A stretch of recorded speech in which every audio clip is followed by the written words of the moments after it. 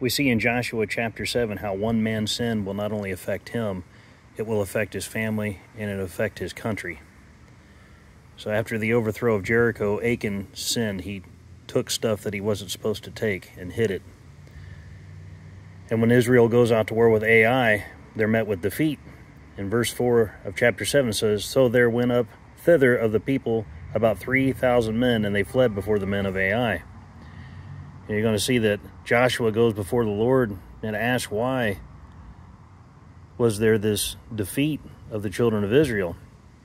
And the Lord's going to tell him, because someone has transgressed his covenant, which he commanded them, for they have taken of the accursed thing, and have stolen, and have disassembled also, and they've put it even among their own stuff.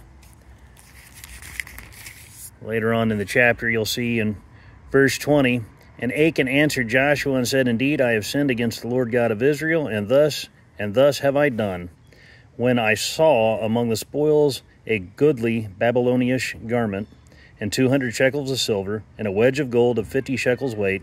Then I coveted them, and took them, and and behold, they are hid in the earth in the midst of my tent, and the silver under it."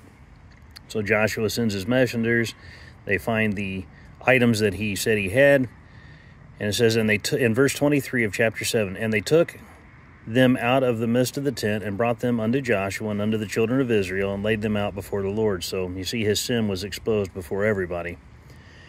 Verse 24, "And Joshua and all Israel with him took Achan the son of Zerah, and the silver, and the garment, and the wedge of gold, and his sons, and his daughters, and his oxen, and his asses, and his sheep, and his tent, and all that he had, and they brought them unto the valley of Achor. And Joshua said, Why hast thou troubled us? The Lord shall trouble thee this day. And all Israel stoned him with stones, and burned them with fire, after they had stoned them with stones.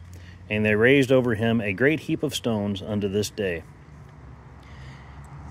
Achan not only caused Israel to suffer defeat in battle, he got his whole family killed. The repercussions of sin have no limits.